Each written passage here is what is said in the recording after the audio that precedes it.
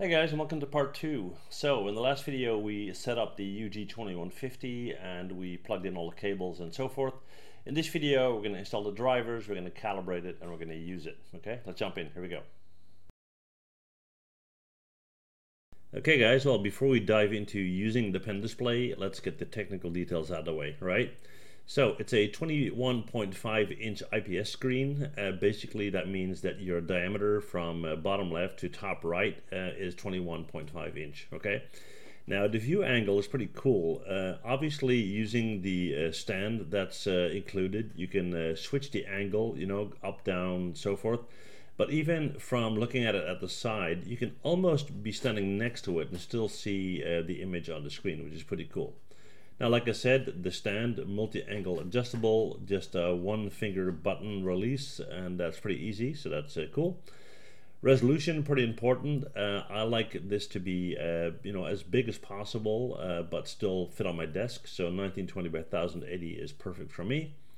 The accuracy of the setup is 0.25 millimeters. Now I don't know what that is exactly in inches, but that is, let's see, I don't know, I'll put it in the display anyway. Pretty small. It's compatible with Windows 10, 8, 7, Vista, XP. It's a 32 and 64-bit compatible, and on a Mac, OS X 10.4 and above, right? Now the response rate, 14 milliseconds. For me, that's pretty important because when a pen is lagging on a display, that is very, very annoying, right? Now, there are two buttons on the pen, and they can be, they're programmable, if you will. And the pen pressure is 2048 levels, which is nice. Now, I specifically put a comment here, average price around 570 bucks, and I put a link below. I tend to compare this to the Wacom Cintiq 22 HD because of the size, but they're not really the same. I mean, that is a pen display as well. You can rotate that thing. It has buttons on the side and so forth. But that said, for me, it's not worth the extra money. I use this for ZBrush and, on occasion for Photoshop, and it does what I like to do, okay? So for me, saving, I don't know, $1,000 on this is very much worth it, all right? Well, that said, let's dive in and have some fun with this thing, okay? Here we go.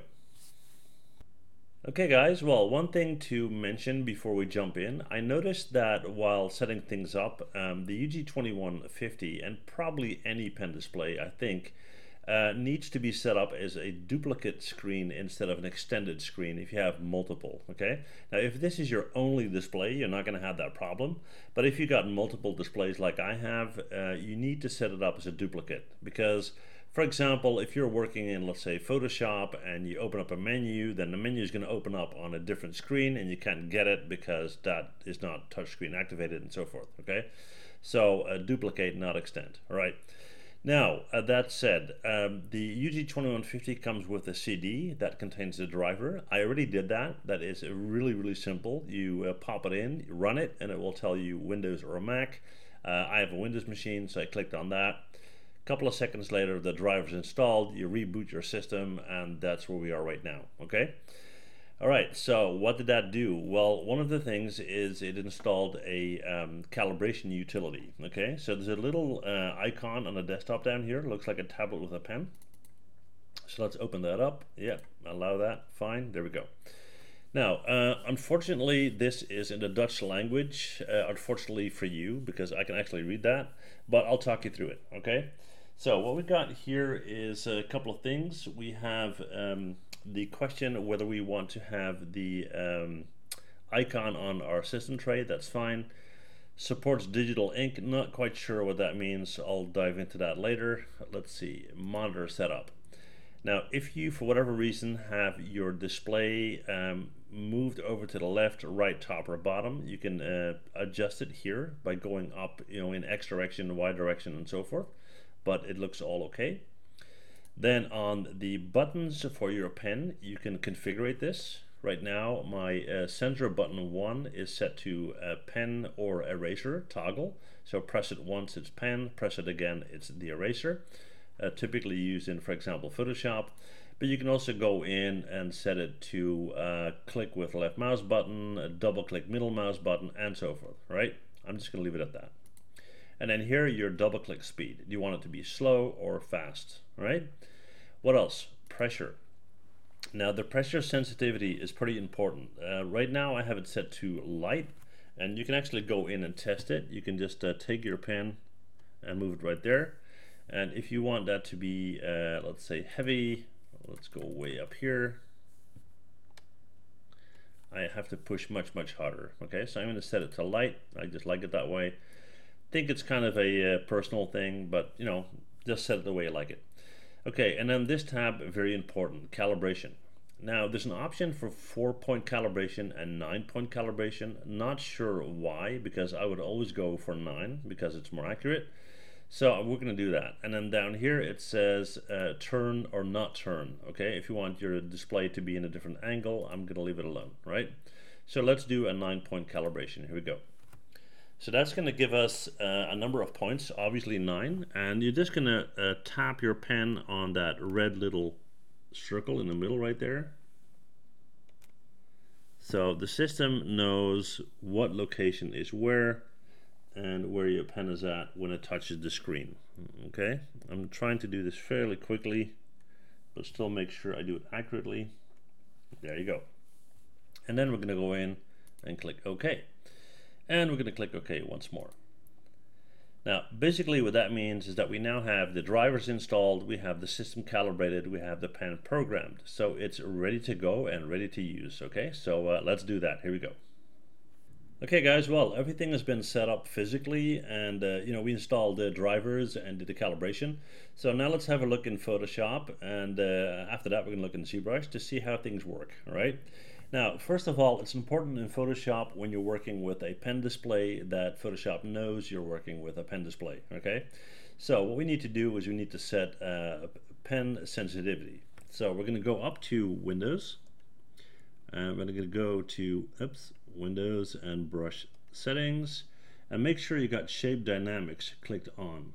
And then go here and make sure you got pen pressure turned on, because if I turn this off and I draw a line, and a line, and a line, and a line, it doesn't matter how hard I push on the screen, they're all the same.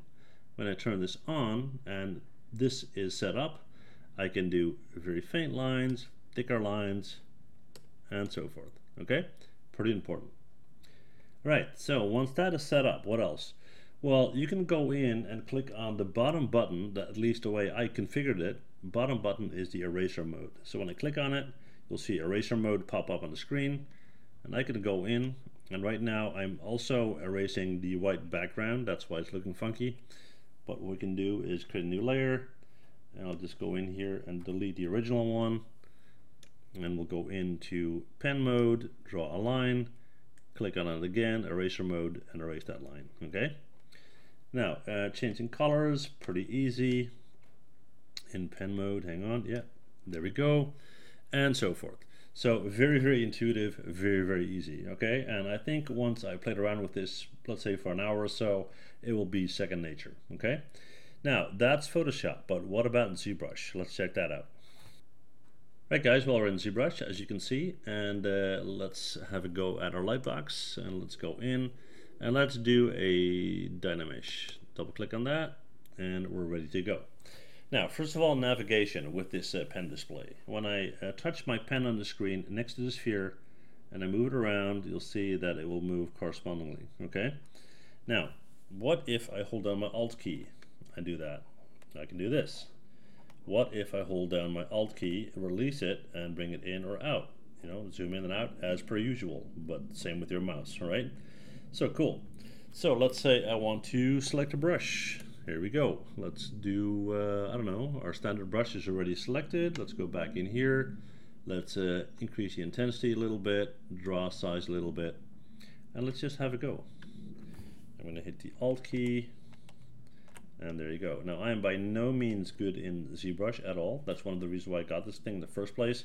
But as you can see, again, very intuitive, very quick. And I think when you are going to be sculpting in ZBrush, basically a pen display and a pen is a necessity, okay? Now, how about the pen display itself and how that feels and looks and so forth? Well, the pen, I hear people saying that it's squeaky. Now, I didn't hear anything just yet, so I'm not quite sure what they're talking about, and maybe the angle of the pen or whatnot. But I find it very responsive. It's super quick. I haven't heard it squeak yet. As far as the pluses and minuses compared to, for example, a Wacom, well, a Wacom Cintiq, for example, has a bunch of configurable buttons on the side, right? Now, that can come in handy, of course, because right now I have one hand on the keyboard and one hand on the pen on the screen. Now, for the price difference that we're talking about here, I don't mind that at all, okay? Because I used to work with one of those Wacom tablets where you had buttons as well, and I never used them because I was so used to my shortcuts on my keyboard that I would do that instead, right? Small price to pay, in my opinion. And then finally, the glare or the glossiness of the screen. And people are telling me that there's a lot of reflection going on. Well, it kind of depends on your workspace. I tend to work in a fairly dark environment anyway because I'm looking at a lot of monitors, and I don't want all these lights reflecting to begin with. So again, for me, not really an issue. So in conclusion, based on the price of this product compared to what I am using it for, and I think that's very important to mention, my main reason is ZBrush. Basically, for that, I'm not going to spend 2,000 bucks on a Wacom, right? So I'm pretty happy with this thing so far. I might do an update in the future, but for now, 2 thumbs up, okay? Well, that said, thank you guys very much for watching the video. Hit that like button if you enjoyed it, and don't forget to subscribe, okay? See you guys next time. Bye. Well, thanks for watching, and before you go, please hit that MH button to subscribe, okay? See you guys next time. Bye.